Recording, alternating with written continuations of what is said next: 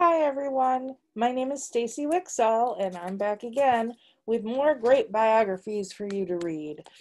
This month, let's talk about Starstruck. This book is all about Neil deGrasse Tyson and I really enjoyed it. So have you ever heard of Neil deGrasse Tyson? He has his own TV show, and what does he talk about? Well, I bet if you look at this picture, you might be able to figure it out. This is a planet above his head and lots of stars sprinkled all over. He is an astronomer. When he was a little boy, he got to go on a field trip to a planetarium, and that's where everything changed for him. He looked up and he saw all of the stars, and he just was amazed. And from that point on, he couldn't get enough information about stars. He just wanted to learn more and more and more. He wanted to understand, how does the universe work? So his parents realized very quickly that this was no joke, that he was really interested in astronomy.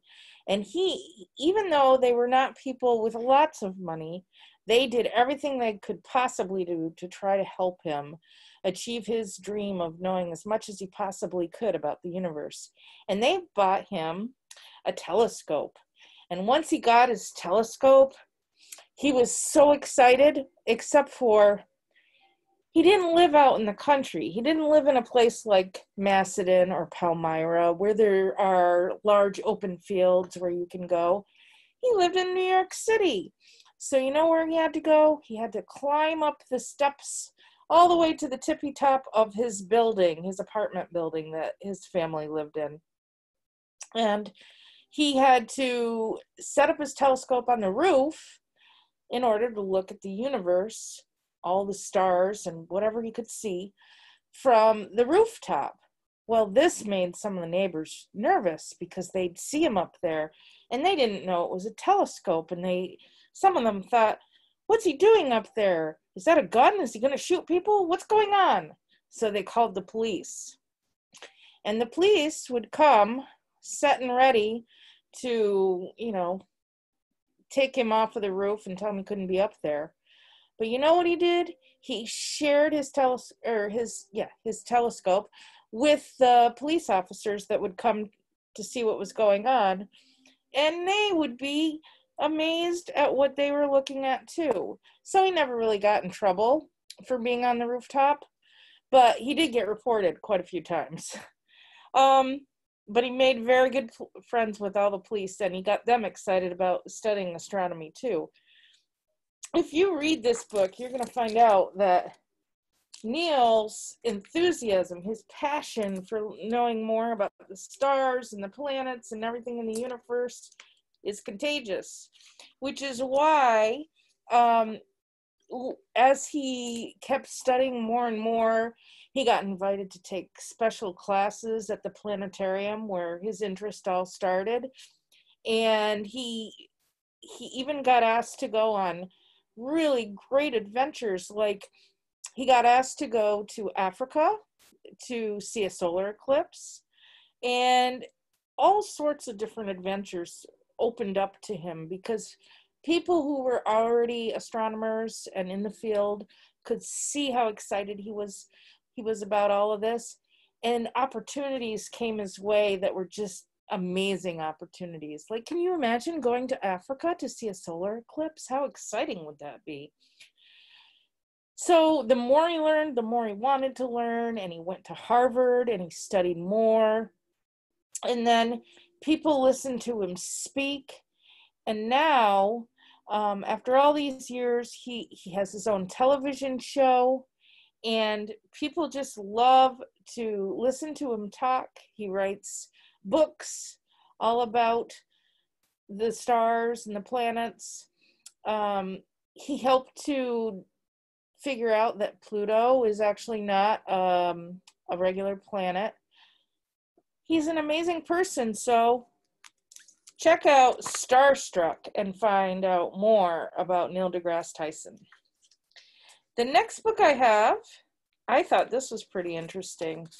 Um, it's called All in a Drop. It's about Antony van Leeuwenhoek. And it tells you how to pronounce his name in the book, because it looks like Leeuwenhoek or something, but they tell you it's Leeuwenhoek. So what an interesting man. This man was born in approximately the mid 1600s in the Netherlands. So before there was even the Revolutionary War, Antony was alive, but in a different country, in the Netherlands. His father was a basket maker, and he was a really curious boy. He was always looking at things and wondering, well, how does that work? You know, how does a silkworm give us silk for our fabrics? All sorts of things. And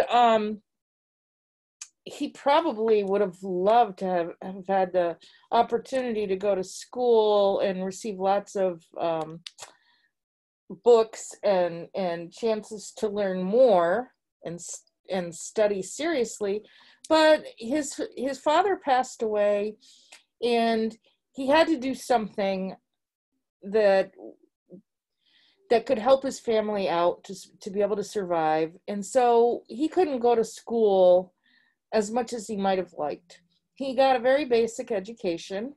He didn't get an education that included learning lots of other languages, but he did learn his own language, and he got the basics down. So he could read in Dutch. And instead of going to school, one of his relatives suggested that he should get a trade. And the relative was a lawyer and said, don't worry, I will help Antony find work. We'll get him to apprentice with somebody. He'll learn a trade and he'll be fine. And that's exactly what happened. And as it turned out, his trade was working with fabric. He was a draper. So he sold cloth. And if you're going to sell cloth, you want to make sure that the cloth that you're buying is really good quality.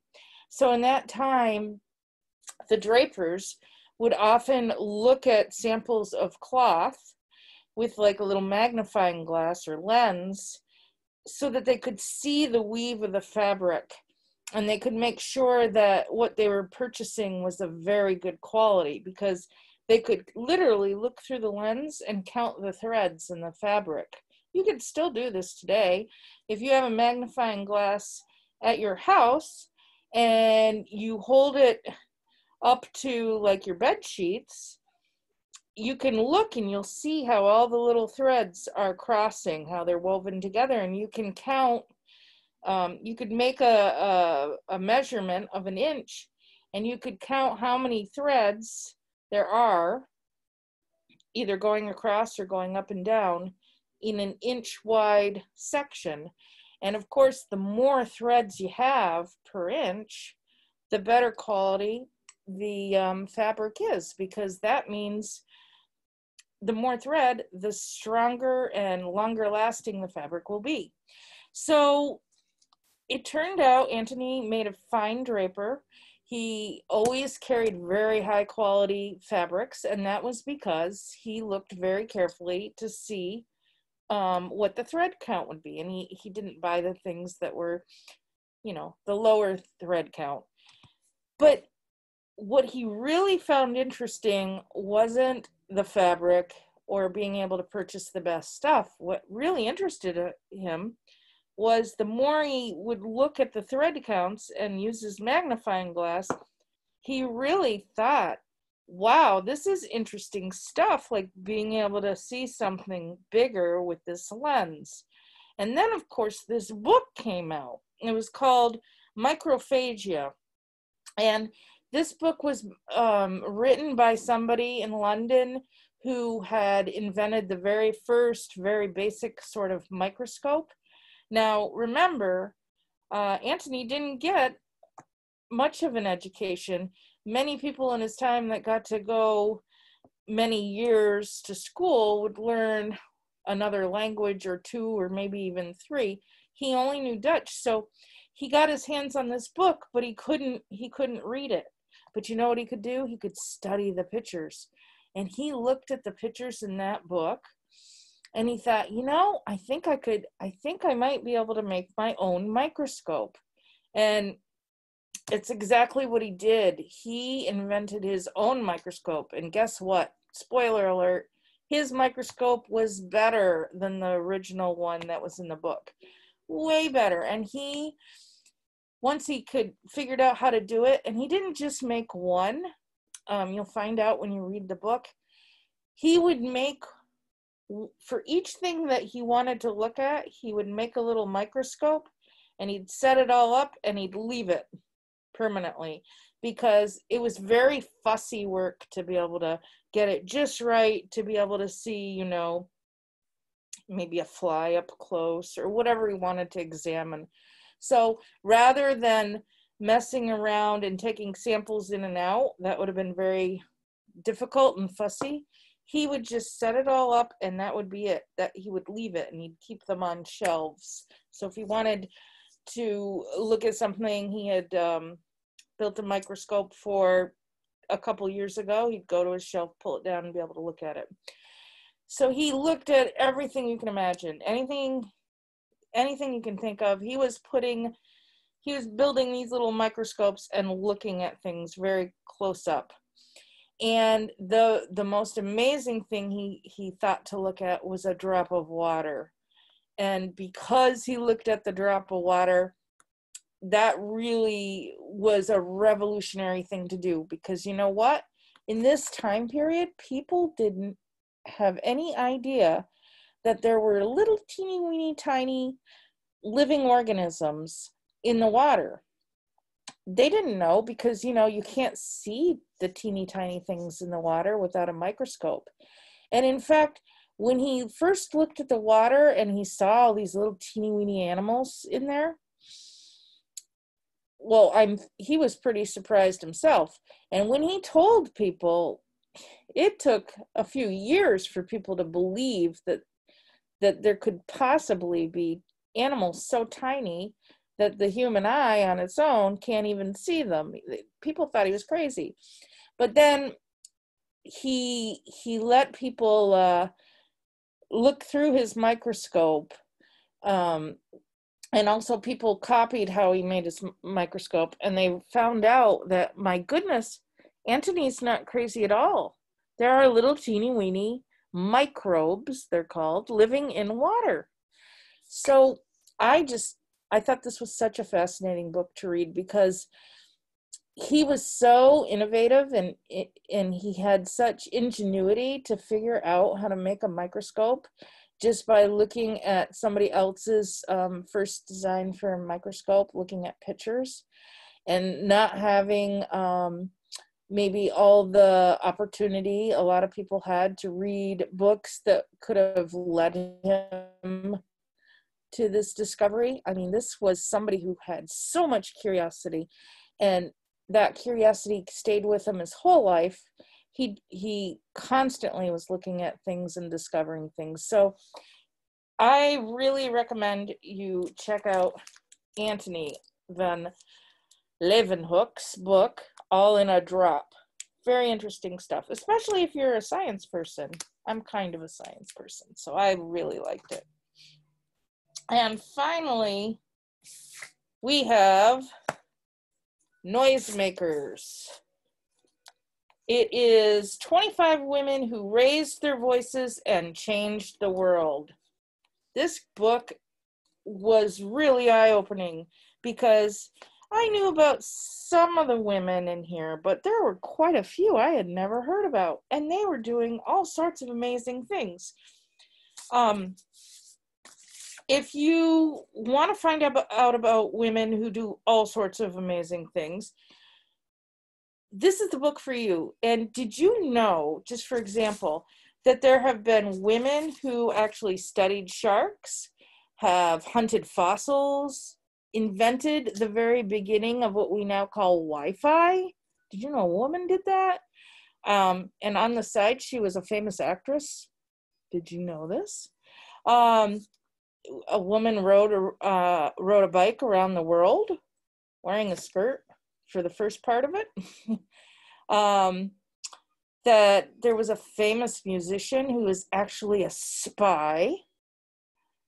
That there was a woman who agreed to, well, she didn't disagree, she wanted to sleep on a mountaintop where there were bears and coyotes and wildcats roaming around, because she wanted to be a forest ranger, and she was assigned to be the person who would make sure and sound an alarm if any wildfires broke out. And she did this for years, and she was all alone, and she wasn't even afraid of all these bears and coyotes and everything else roaming around. Can you believe this?